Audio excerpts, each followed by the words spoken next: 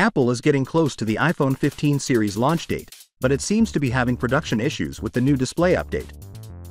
In order to provide consumers a larger display, previous rumors stated that Apple would make the bezel on the next Pro models thinner. However, a new leak suggests that this specific decision has led to a production problem. As a consequence, worries have been raised about the possibility of launch or availability delays for the iPhone 15 handsets. According to the information, suppliers have adopted a new production procedure to lower the bezel size as a result of the introduction of thinner bezels on the next iPhone Pro models.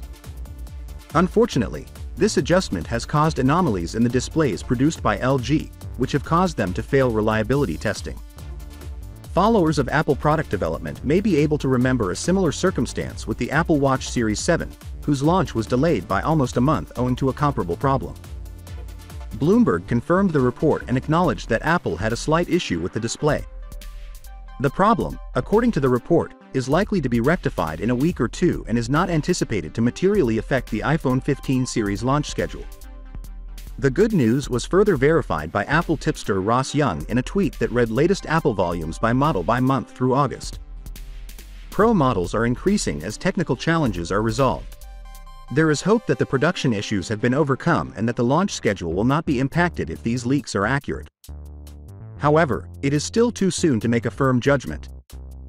A more upscale iPhone 15 Pro and iPhone 15 Pro Max with titanium frames, a new action button, and thinner display bezels is expected to be released by Apple in an effort to win over customers. Displays with fewer bezel lines seem to have a bigger overall display in photos and videos posted by many leakers, according to MacRumors. Unfortunately, this year's basic iPhone 15 and iPhone 15 Plus models won't get these additional enhancements, according to the reports. Finally, what are your thoughts about it? So with that being said, let me know your thought in the comment below, and if you are new here, please subscribe. Peace out.